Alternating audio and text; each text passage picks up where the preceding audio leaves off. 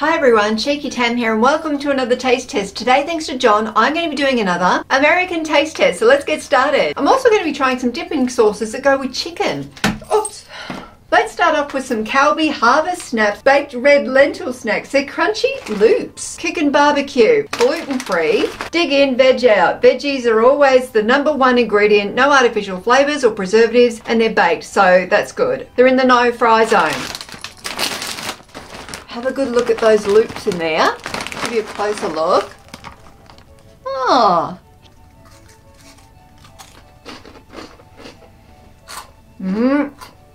Oh, really good. They've got a nice smokiness to them. They're super crunchy. They've got a bit of a garlic flavour in there though. I can taste that straight up. The texture's good. The flavour is good. Definitely a crunchy, salty snack I would eat again. We don't get these ones here, but they are delicious. Why don't we get these? Because we get Harvest Snaps, but why don't we get these? Anastasia's Coconut Island Coconut Cashew Crunch. Last time I had the ones with the drizzle of chocolate of it, but these ones don't have it. They're handmade in copper kettles, premium cashews, shredded coconut, butter and brown sugar, and sea salt.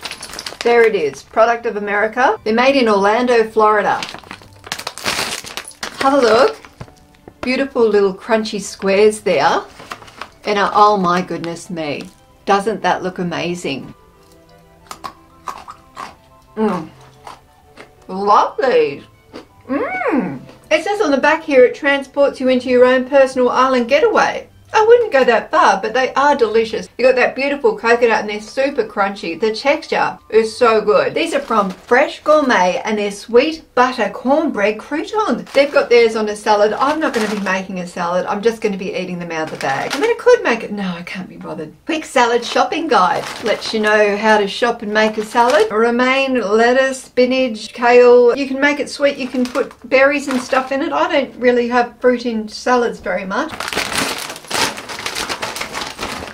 Let me know in the comments below if you like cornbread. Give you a closer look. Nice and fluffy looking.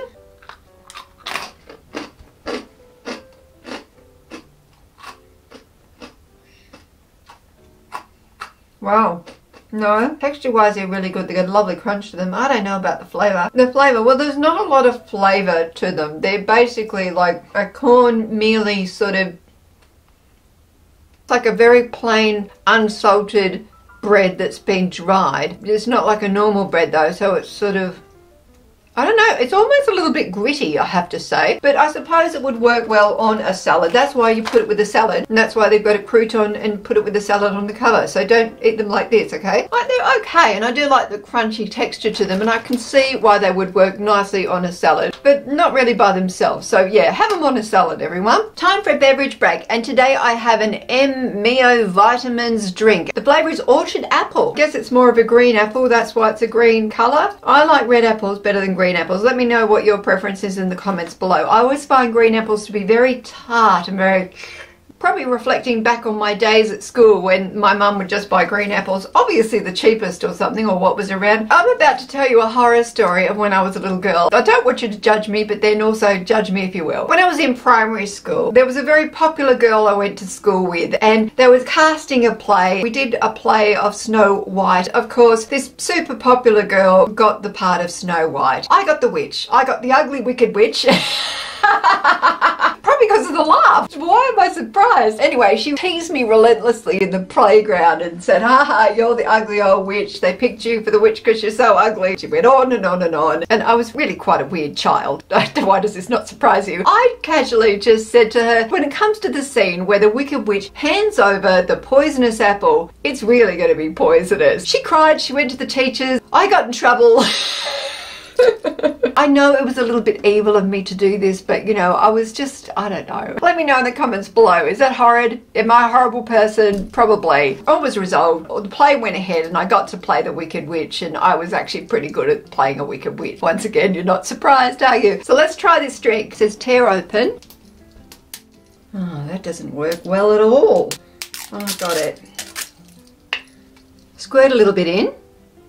Oh! A little bit more. Does that look all right? How many squirts do you put in? I'm just going to guesstimate it. It says that it's got 24 drinks in here. Cheers.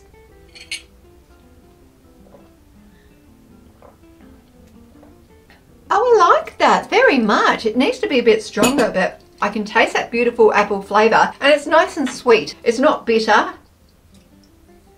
Looks an interesting colour, doesn't it? I mean, I guess that's the colour of apple juice, isn't it? Why am I surprised? It's lovely and fruity and refreshing, and I'm really enjoying that. It tastes like a little bit like a watered down apple juice, but it's nice, very nice. I mean, you're probably wondering why wouldn't I just get apple juice, but then it's not as sweet as apple juice. I do like apple juice, but I have it very, very rarely because it is so sweet. This is a really nice drink, yum. Pasta Roni, and the flavour is butter garlic. Now you do this in the microwave, make it a meal. Try adding grilled chicken, blah, blah, blah, broccoli. Yeah, you could, but I'm just gonna heat it up as it is. Just add water and microwave for 3 minutes. So I'm just gonna quickly microwave this, take the top off, and oh, what's that bit about? Oh, is that flavouring? Read it. Read it. So I fill it to this line, but then that little sachet I add in afterwards. That's what it tells me. And it tells me I'm going to see loose white powder in here, and that's okay, apparently. You put the water in, then you give it a quick stir around, put in the microwave, put this in, stir it around, and then I'm going to eat it. Here it is, fresh out of the microwave. Take the lid off, the powder in. It goes. And give it a bit of a mix around. It smells very garlicky. There's my pasta. Does that look all right? I can see little bits of herbs in there. Maybe that's onions, not really sure. Butter and garlic. Hey, well, who doesn't love butter? Oh, people who can't have dairy.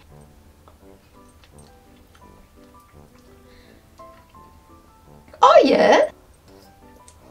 The flavour in this is pretty good, I have to admit. I can really taste how buttery it is. There's quite a bit of garlic in there, but I'm loving that butteriness to it. That's really doing it for me. And the pasta itself is cooked quite well. It's quite al dente, which a lot of these things when you do them in the microwave, usually they just like go into mush, but this isn't. The texture of this one's good.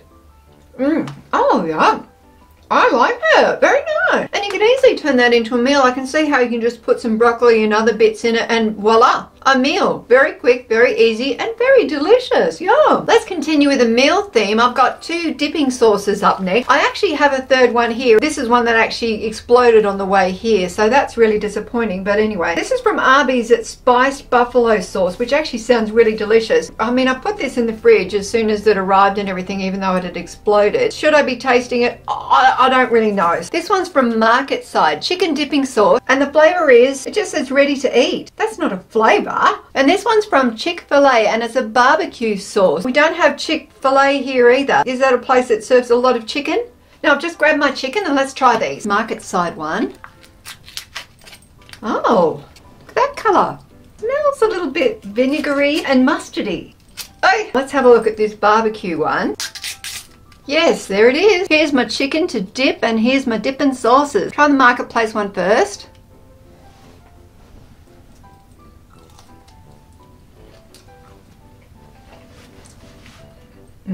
Oh, that's nice. It's a lovely rich sauce. Got a nice flavour of mustardness in there, and there's also a little bit of smokiness as well.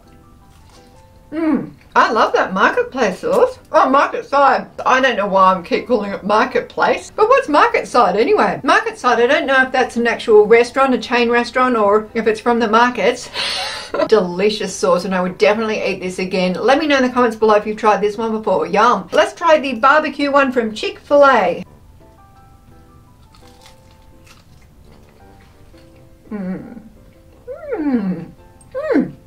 Yeah, it's got that lovely smokiness that barbecue sauce should have. Like a nice richness to the sauce as well. I mean, this is definitely a good quality barbecue sauce. It's smoky, but it's not like that deep, rich smokiness that you usually get in a barbecue sauce, but I'm still enjoying it very much. But this one is my favourite. Now let's have a look at this one here, even though it's busted up. Actually, most of it's still in here. It's actually only leaked a little bit, and it is pretty much sealed. I'm going to try it, okay? I know it's risky. If you don't see me again, you'll know. Okay, this one is Arby spicy buffalo sauce. Yeah, no, it's pretty full. Whoops. But I think it should be all right. How spicy is this going to be? Whoa! Wow! It's a lovely spicy sauce. It is quite hot. There's an underlying flavour in here which I'm not really quite sure what it is. What is that? I know it. Is it tamarind? I'm not really sure. Let me know in the comments below. You'll know if you've had this before and what it is. That spicy flavour is not just like a chili spicy. I swear it's like a tamarind flavour. Wow, it is hard to pick a favourite out of these sauces. I don't know. It really is between these two. I think this one is winning, but this one, I love it because it's so unique, and I would definitely have both of these again. The barbecue sauce is nice as well, but it's just a fairly basic but good barbecue sauce. Very nice. Yum! Next up, I have a bar mix, and this one is from Imperial Nuts, and it's sweet and savoury bar mix. You get honey roasted peanuts, pretzels, flavoured almonds, there's toffee peanuts, and there's also spicy peanuts in this mix. So it's a really good mix. It's interesting that all of these things are together all in one. I dropped the scissors, they landed like this on my lap, but luckily I didn't manage to stab myself, so that's a good day for me. Have a little look in the bag there. Wow, so many things. Now what's that? That's lovely and sweet and crunchy. It's got like a sugary coating on the outside, like a toffee coating. Pretzel. Oh, spicy peanut. Almond. That's a lovely savoury almond. Somewhere in here is supposed to be honey roasted peanut. No. I mean, I'm having fun finding it though. Hang on. Got it. That's good too. Oh my gosh, stop me. Honestly, these are really good because there's a saltiness to them, and then suddenly you get this pop of sweetness from the honey roasted peanut, and then that toffee coated peanut as well, and then crunch, you get a pretzel. So it really works in quite nicely together. I mean, you wouldn't necessarily think that a toffee peanut's going to work with some spicy peanuts, but it does, and the spice level on them isn't extremely hot, so it works really well. That nice balance of salty and sweet, delicious. Herr's honey roasted cashews. Oh yeah, you can see they're really glazed looking. Oh, they're good. Got a lovely coating on the outside there. It's almost like a toffied honey coating. They're super sweet, good consistency, good flavour. These ones are a winner. Lay's Stax, and these are cheddar flavour. You can't go wrong with a cheddar flavour. I do love cheesy chips. Do they look really cheddary? Oh yeah, they do. They look pretty good.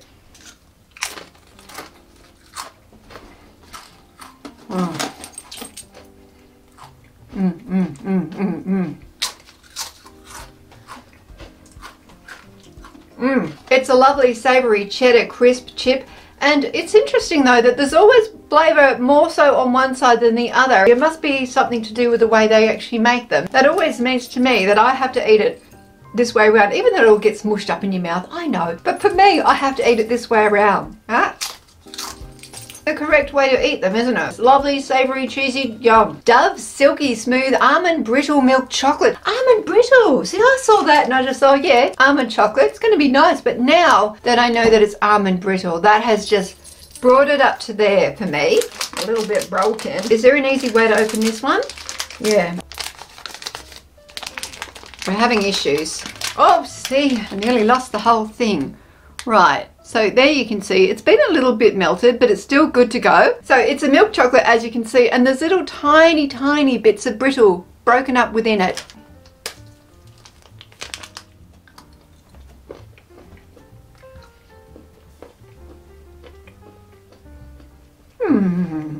Oh, you know, I just put my finger on the lid on the sauce. Oh, sorry, no, that's not the wrong finger. It's a good quality chocolate, lovely and smooth. I really love my chocolate, right? And I can see myself going, and eating this one too quickly. It's really difficult for me because I have those nights where I go, I'm not going to eat chocolate tonight. And I don't know what happens, but ultimately I do eat chocolate.